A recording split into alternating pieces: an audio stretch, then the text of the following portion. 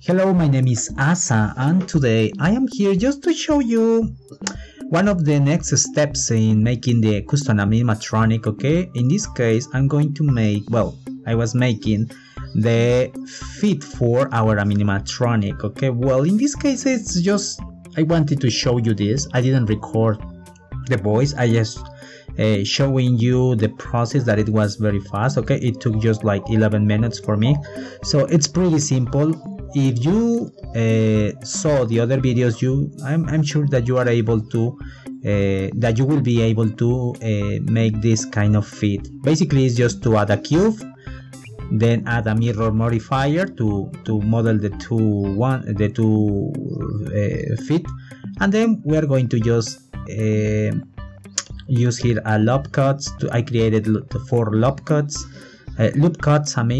and then I just extrude them, use inset also, and then extrude again to take out the nails, or the claws. It was just the idea. Okay, so this is not like very complicated, and so I hope that you are like finding useful these tutorials about making your custom animatronic. Also, I added some loop cuts here, okay, just to have a more complex geometry, and then I'm going to add a subdivision modifier to smooth everything.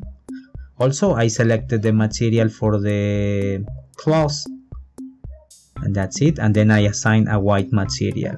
Remember that the basic things with Blender is just to try to experiment, but I highly recommend that you watch my previous tutorials that are very long.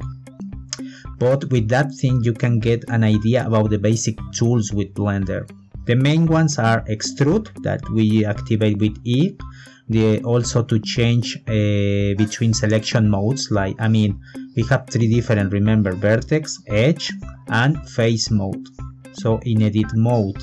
So if you learn how to use that, you will be able to model almost anything you want. Also, another thing that I use a lot is inset, activated with the I key in the keyboard. Or also there is another one that it's very useful, that is bevel. In this case I didn't use bevel, but this is another option you have. For example, check here, I added a subdivision modifier, but to make them look better I add some loop cuts to the nails, and that's it. That's the way you have this thing, and then you just select here some faces. I selected some faces and enable in this case, oh yes, okay, I selected these faces and I activated here this option that it's pretty cool, so that you are like moving everything and it's like everything is like connected. Yes, so I hope that you enjoy these tutorials, and if you want to see more, please don't forget to like this video. My name is Asa, and this is the final result. We have the fit for these things. Also remember to apply all the changes, the mirror modifier and the subdivision modifier when you finish, and then you just separate the meshes to have 2 individual foot, and then you are ready to export this. I will see you in the next episode. My name is Eduardo. Bye.